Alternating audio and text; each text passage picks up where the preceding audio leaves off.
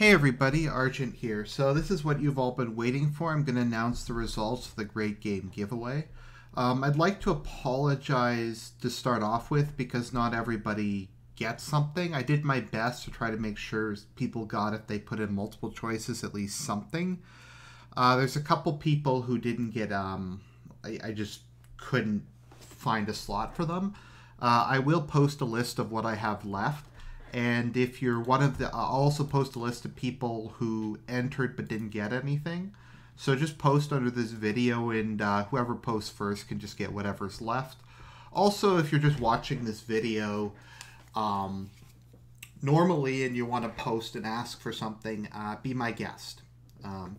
I will attempt to give you, you can just take what's left. I'll give priority, though, to people who entered on the previous page. Once again, sorry for not giving everybody everything they asked for, but I only have a certain number of games to give out.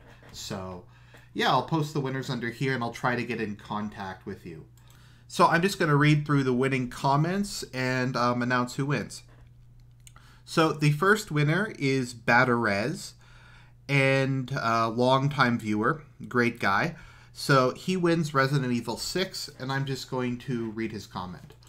Loved your video on applying to the minimum wage bookstore job. Not only made me laugh, but it's nice to hear someone else shitting on the modern job market and how ridiculous applying to a simple minimum wage job can be.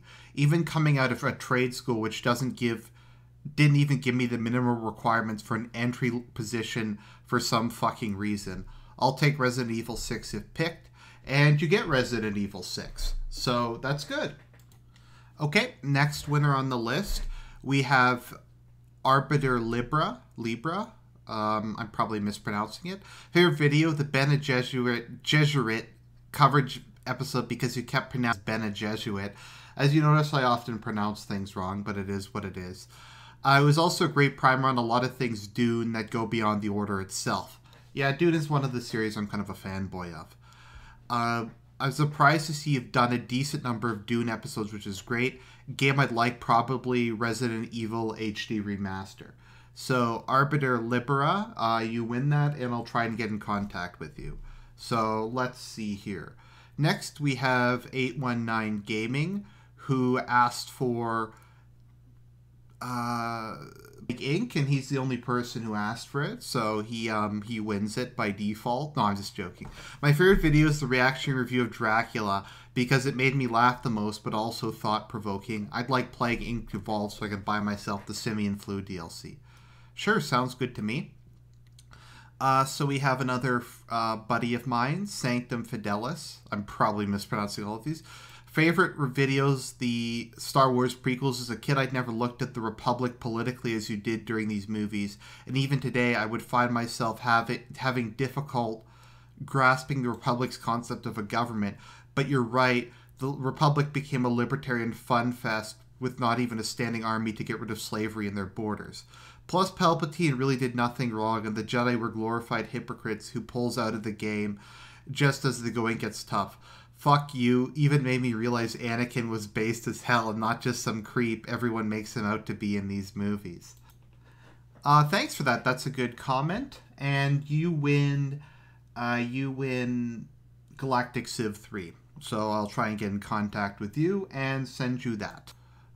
So Super 360, you win Resident Evil HD 0 Remaster. My favorite video is the embodiment of millennials as a lost generation. That really spoke to me as an individual. Love the videos. Keep it up, man. Thanks. Next we have Anime Sturmman, I think is how you pronounce it. Yeah. So let's see here. Congratulations. I honestly didn't even have a YouTube account when I started watching you, but I was hooked since the Evangelion character profiles and your insight on other characters and movies, even ones I hadn't watched myself. I enjoy listening to you talk about them. I find my voice pretty cringy personally. It's kind of funny because a lot of people think I'm older than I am. They think I'm like in my late 30s or something. So they got me by 10 years. Let's see here. Your inputs on live streams like Irani and Beckloff is also great, and that's where I first found you. Yeah, I'd like to do more of that. Issue is As I've said, to save money at the moment, I'm living with my parents, so I don't always have, I guess, kind of free like a quiet background to do those in. Also, there's things like time zones and work hours, so that's kind of difficult. And Anime Strawman, you win the Dark Souls 2 Scholars of the First Sin edition. So I'll try to get in contact with you. So let's see here. Let's see. Next, we have Sam McAdam. Oh baby, an empty box giveaway without the box. How efficient. Yep, all these DLC codes have been used already. My favorite video would be a toss-up between your character profile of Grand Admiral Thrawn. I'm glad somebody liked that. I put a lot of work into that one. It's always funny what stuff people like. I mean, it doesn't necessarily always look like I put a lot of work into my videos because I'm too lazy to do video editing and I'm too lazy to put clips in and stuff like that. It's very common, though, that I do read a book for them. I do read a book, or I do a fair amount of background research and have like notes and that kind of thing before I get into that. I never got into the oh, and he mentions the DSP financial calculation. So that one was kind of controversial because people thought I overstated it. I think one of the issues was I forgot to convert everything from Canadian into American, and that was kind of one of the reasons it was too high. It's kind of hard to remember that some of the time, just because there is a pretty large difference in the dollar amount at the moment. Plus, another issue is there's a general lack of transparency, so there's a lot of guesswork. I think, though, that my higher guessing is probably more accurate than some of the lower guessing, because he does make more money in a day on streaming than I do at my job. Let's see here. I like the Thrawn Winks. I never got into the Star Wars Extended Universe just because most of it's pretty bad. Like the CGI Clone Wars TV show, although I think that's canon actually. Let's see here. But this gave me something to look out for. Plus, the way you explained how Thrawn thinks and acts felt very interesting for a villain. It also made me more pissed at J.J. Abrams for choosing to make a shit-tier remake of Episode 4 rather than a Thrawn trilogy. I mean, the original Thrawn trilogy had a lot of issues with it. It had Mara Jade. I don't think it probably would have made for good movies, but I think Thrawn being the main antagonist and kind of presenting a sympathetic empire in contrast to kind of a corrupt and inefficient republic would have made for a very kind of fascinating movie, but they decided not to do that and make for shit. As for DSP, although I never liked him, I did believe he was always tight on finances since he would always bring it up, and I can see how being an unpopular YouTube streamer could generate enough to live on. Your video crunching the ballpark numbers really helped put into perspective just how much of a piece of shit Phil really is to his fans to lie so often and consistently like that. I'll take Maze as my game of choice, and you definitely win. Yeah, the thing with DSP and money is it's hard to track, but I think he's up to what, like 250 subs at the moment, and like that alone, he gets half of the sub money on Twitch. So that's like 250 times 2, so that's like $650 a month he gets just on subs, not including bits, not including donations, not including Patreon, not including YouTube ad revenue. Like if you just do subscriptions and Patreon, that's like $1,700, which is more than I get paid every 2 weeks. So the guy's not doing badly. And keep in mind, that's American money, and he lives in a state with no income tax. So, go figure. Alex Evensong. I'm just going to read his because I'm not going to read some of the people who loses just because I don't want to make them sad. But this is a good one. I'm a Linux fag, so I won't be able to take you up on the game, so I will discuss some of my favorite videos that you produce. That's very kind. Thank you.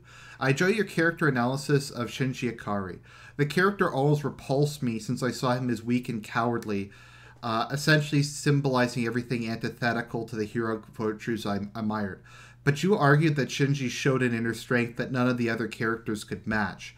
Since Shinji was in a way the only real person, and the others being empty actors with no real interior identity. My antipathy towards NGE waned significantly after exposure to your analysis of Shinji. I also like your reactionary reviews.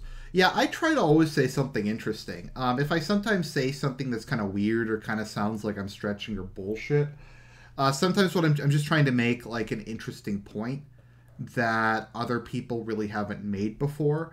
Because I think kind of the worst sin is to be boring, and I know I ramble on a lot, but it's the reason why I don't make more political videos and I make so many like just videos on like pop culture or movies or stuff, just because I don't want to just make black pill videos all day.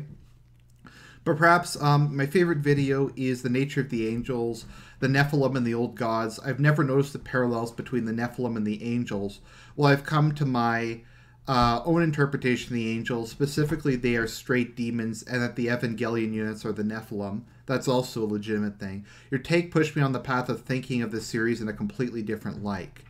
My current opinions are still in an undeveloped stage, but without your videos, I would still probably despise it as an overappreciated artsy animation that spent 26 episodes in a feature film to tell us the revolutionary message that life was ultimately meaningless. Yeah, it's Eva. I can, like, I don't dislike, like, I agree. Eva's kind of a very polarizing thing, and if people hate it, then I completely understand it. Like, there's some movies I just think are good. Like, I think the Christopher Nolan Batman movies are just objectively good. I think Dunkirk was an objectively good movie. As for how am I gonna say this? As for Eva, if people say it's boring, artsy, and pretentious, then I agree. I think that's a perfectly reasonable position to take. If people say that a lot of people read too much into it and it's not nearly as deep as people think, then I think that's also a perfectly legitimate criticism. Unlike some things which I just think are good, and I'll argue that that you should think, like, even if you don't like them, you should recognize their quality. Eva is something I won't necessarily make that argument for. So, yeah. Okay, so next we have Vulpes inocula, inculata.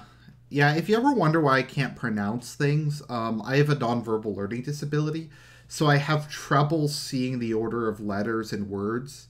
It's almost a bit like dyslexia, so that's part of the reason why I can't pronounce stuff. I like the Pulse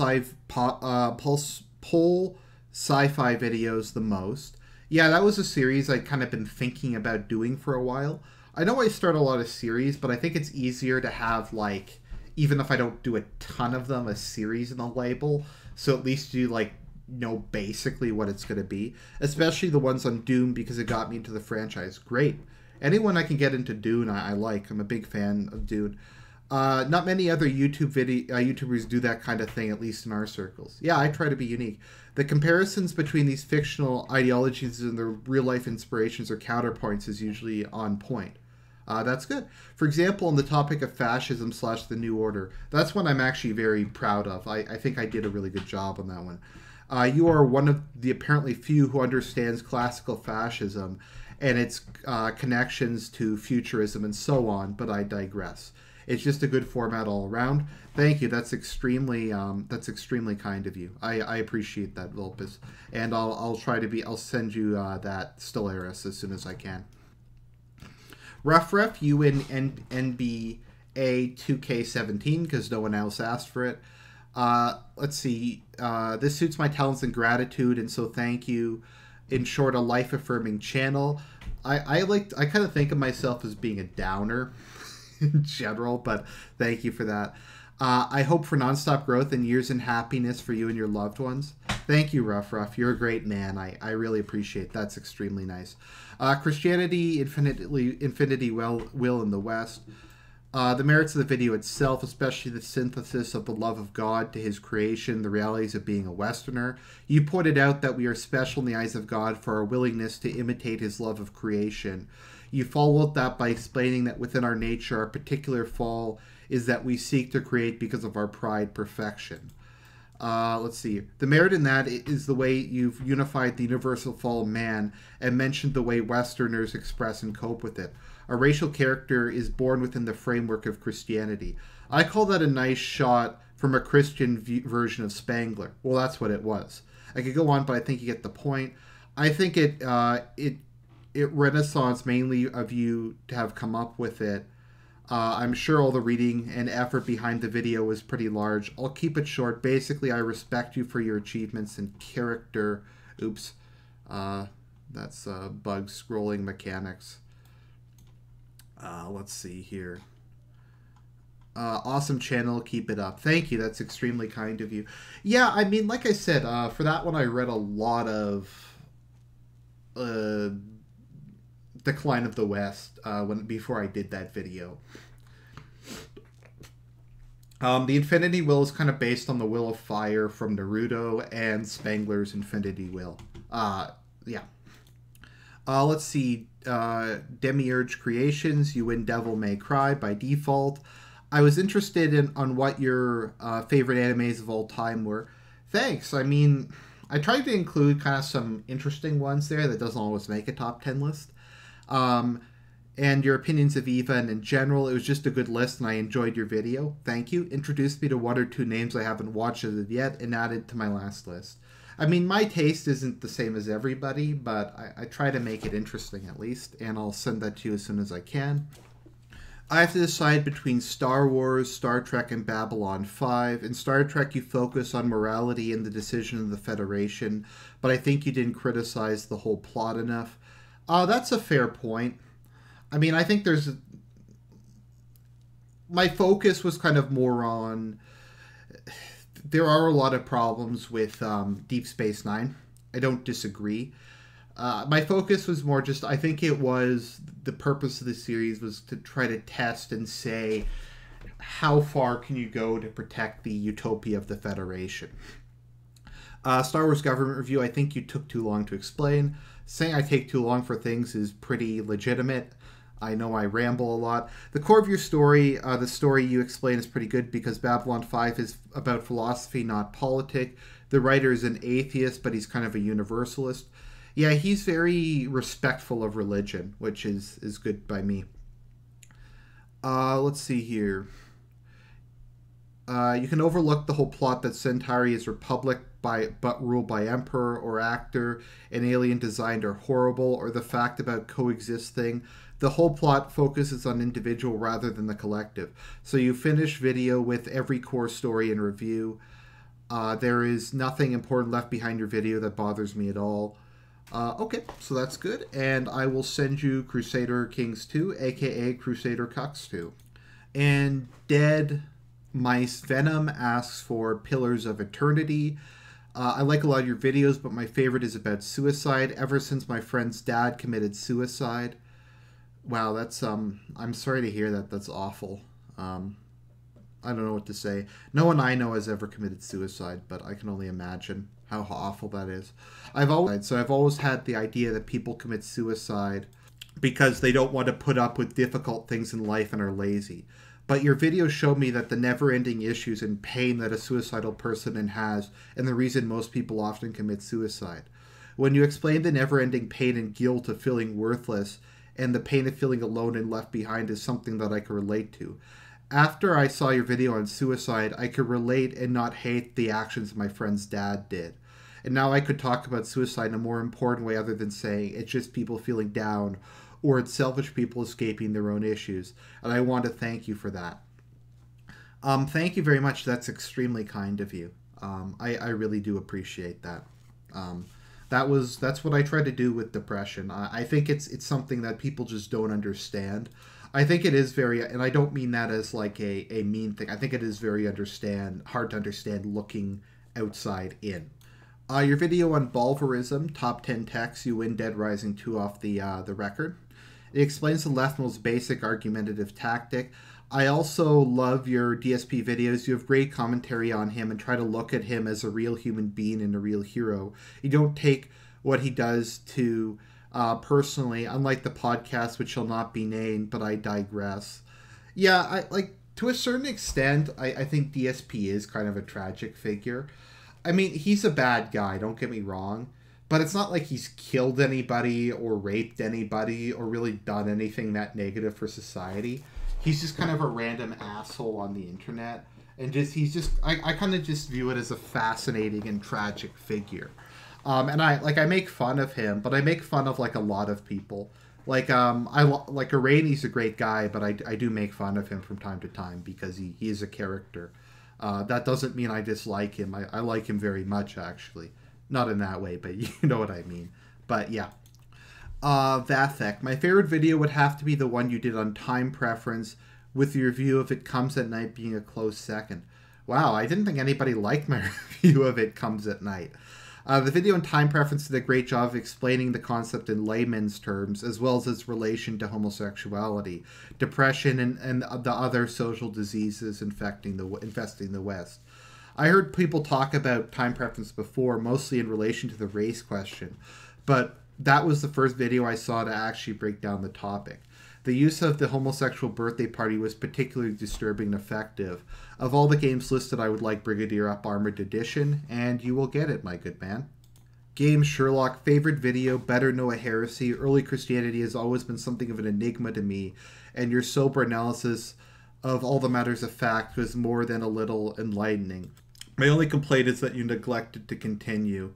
I just haven't done a lot of Christian videos. What kind of happened was a couple people came forward and said that my theology was not very good, and it kind of destroyed my confidence in it. So I should get back to that at some point. But yes, you win, Sherlock. So the people who entered but didn't win, we have Trench Gun, Ravager's Prey, the Combo 233 Full, Will Galloway, and Velstadt the Royal Ages. So I'll post a list of the games that are left. So I'll post a list of the games that are left, and you want to post under this video what game you want. Of those that are left, you get first crack at it. For the rest of them, just post under this, and you can take whatever's left. I still got about 9 games left to give away. So I'll try to get those out, and I'll talk to you guys all later.